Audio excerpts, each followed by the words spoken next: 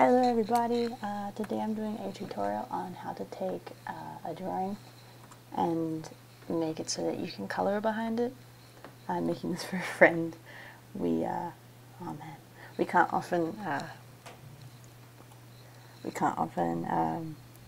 schedules don't really match up a lot of the time, so I'm going to record this and send it to her.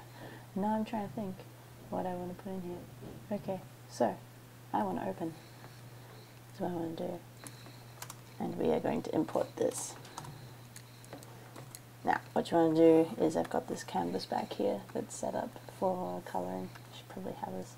I have it in CMYK for printing, but RGB works better for this. What you want to do is have your pointy tool selected, which is hotkey V, and click and drag it on to your other canvas. We don't need this anymore. Okay, so now we've got it in here. And what you want to do is, in order for this to work, so you can color behind it, make the white work as a transparency, you need to make the white actually look white instead of this nice purple. So what you need to do is, you can use the hotkey Apple L or Control L, or you can also go up here to levels. But I'm going to use the hotkey because it really helps everything.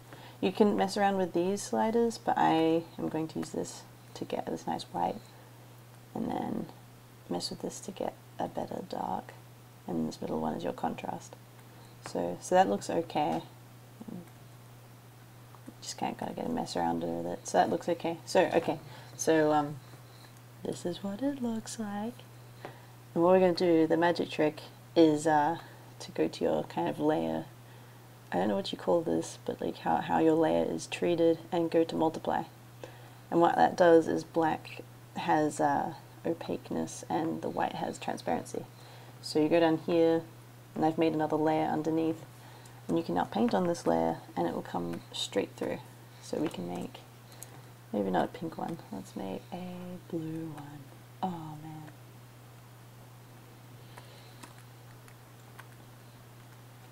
Yeah. So look at that, now you can paint underneath it. Oh jeez, that's slow. And I guess my computer's not enjoying recording at the same time.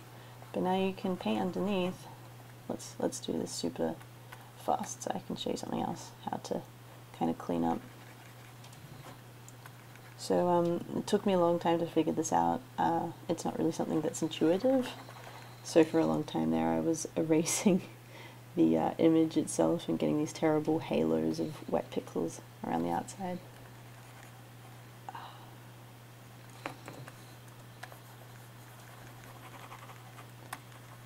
Sorry, I'll be done in a sec. We'll just color this in a bit. Da da da da da, super fast coloring. Okay.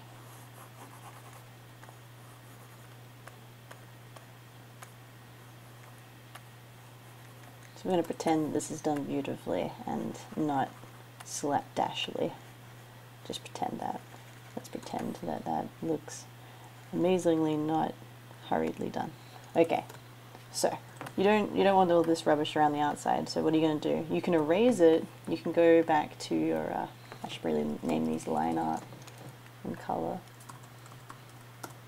You can just erase, but maybe you for some reason would want this later, so you can go down here. This is your mask tool, and what this does is, I think white makes it show. No, okay, I was wrong. Oh wait, no, I was right.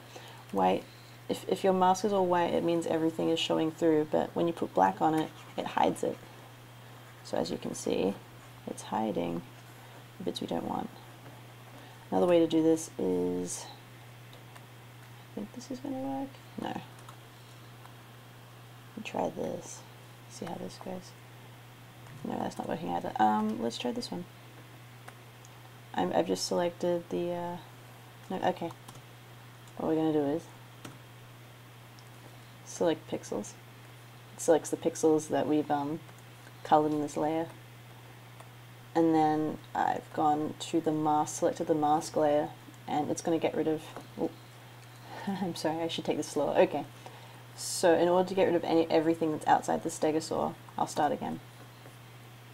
What you want to do is go down here and right click on this image itself, not over here, here, right click it, go select pixels. It selects these pixels.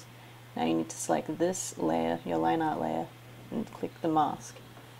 At the same time, you need to inverse your selection so it selects everything outside. I'm trying to like show you with my hand that isn't working. You want to select everything outside, not inside. So now we've selected everything outside and we've got the mask selected. You want, not that, okay.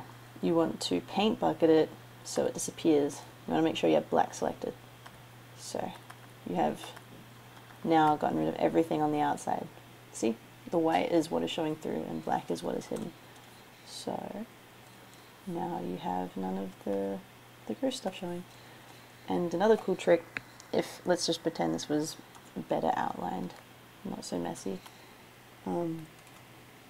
what you can do is you can lock the pixels so that you can paint, so you can paint inside it. So how do you do that? You go here. It's a transparency lock. It only lets you paint in the area you've already painted on this layer. So if we wanted to go and do like a belly color, that's a huge brush. You can now go and do a belly color like relatively quickly because it is now, this is really terrible, but we'll pretend I am taking a lot more time with this. Oh, this is a really cool color picker, by the way. Usually it's set to H, whatever that means. But I like to use the B because it has these gorgeous colors that you can use. Of course, you can use your transparencies. Get some really gorgeous colors really quickly. So yeah, I think that's about it. The rest of it is just me mucking around at this point. But hopefully that is helpful. I know it took me a good few years to figure out that that was a thing. I'm really glad I did. It's just not something very intuitive, I guess. So yeah, hope that helps. Oh heck, I gotta finish coloring. I feel bad just leaving him as this cruddy, half-painted thing. Let's get him some better back specs. Ha ha ha. There we go. That looks much better. Okay, well I hope this was helpful. Yeah, let me know if it helped you at all. And I hope you guys have a good day.